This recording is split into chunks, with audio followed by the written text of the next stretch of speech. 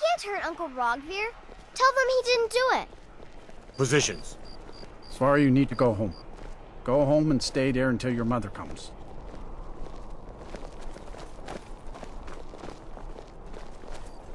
You betrayed us! Scum that betrayed his High King. Get on with it! You're all heart, Vivian. Rogvir, you helped Ulfric Stormcloak escape the city after he... Die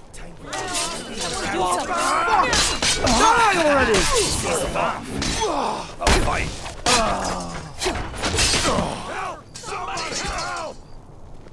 This should be good. You've had enough. You have committed crimes against Skyrim and her people. What say you in your defense? Then suffer the Emperor's wrath. Ready to die? Hell yeah!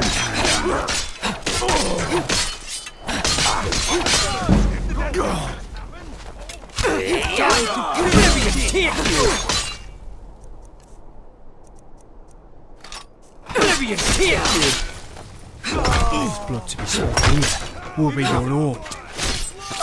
Get him. No! Help! Somebody! You are stronger with that battle. Let me show you how it's done. By the gods, did that really just happen?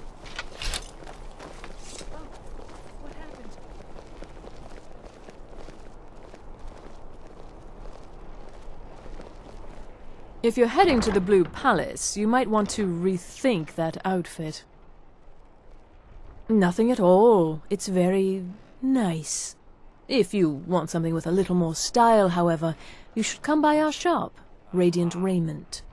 We could fix you right up. It's not an insult, just an observation.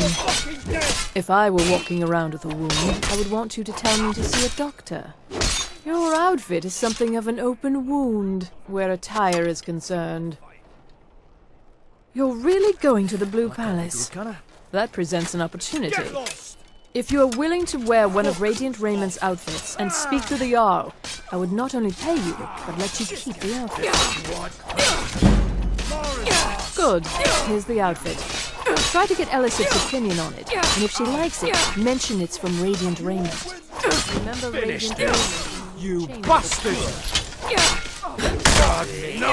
Barely a scratch! Awesome! Yizza me as ballsack!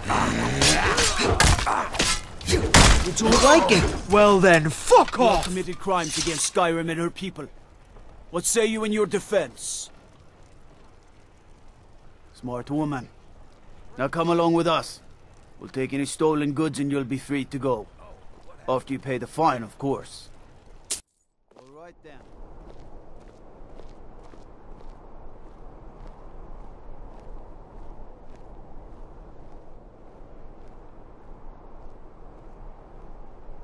Got you a present, lass. It's nothing. I've been dealt worse blows. I've never felt stronger. You're so good to me.